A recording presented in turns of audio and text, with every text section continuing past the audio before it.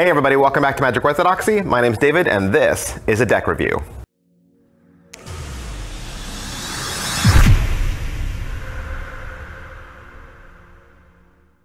Hey, today we're going to look at the Visa playing cards from Patrick Kuhn, Alex Pandrea, and thebluecrown.com. Alright, so what are the Visa cards? This was originally a Kickstarter. It was a Kickstarter successfully funded, and these are the cards. And then in the Kickstarter there was 3 decks that were printed. There was a red edition, a blue edition, and kind of like a gold-white private reserve edition. All 3 of them are really beautiful. So the concept behind the deck is based on travel. Okay, so you want to think about travel, discovery, exploration. It's a very elegant deck. It's made for everyday use, and it features Japanese artwork, which represents Asia. The front of the tech case says Visa right across the front, and it says PK and AP present. And underneath that, it says Playing Cards 2017, and then it indicates which edition the deck is. It also says which edition it is on the top of the tech case as well. On one side, you have Alex Pandrea's autograph, and on the other side, you have Patrick Kuhn's autograph. And the bottom has some ad copy.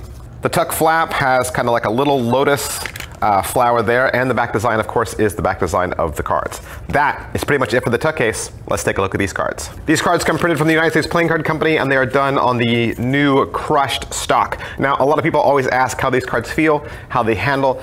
They feel great, they handle great. The best thing I can tell you also is how thick they are. So if I measure 10 of these with a caliper, okay, I use 10 cards as my go-to. That's my standard. But 10 of them in the caliper, they come to around 270. So they're in the 270s, all 3 decks. All 3 decks vary a little different. Obviously, it was 3 different print runs, so they're not all going to be the same thickness. But they're roughly the same thickness as the Keepers and the Killer Bees that Illusionist released. There's a close-up look at that back design. You get a nice thin poker border with a solid frame around that. And then you have that beautiful repeating pattern that looks like the Japanese artwork there. Kind of looks like waves and lotus leaves.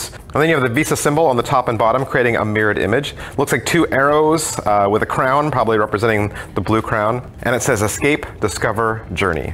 With this deck, you're going to get 2 original jokers. It is the V or the A symbol, depending on how you look at it, that's on the front logo of the tuck case. You're also going to get an original exploded ace pip that has some of that intricate design work that you can see on the back design of the cards, laden in the middle there of the center pip. And you're also going to get 2 extra gaff cards. Now, depending on which deck you get, your gaff cards might be a little different.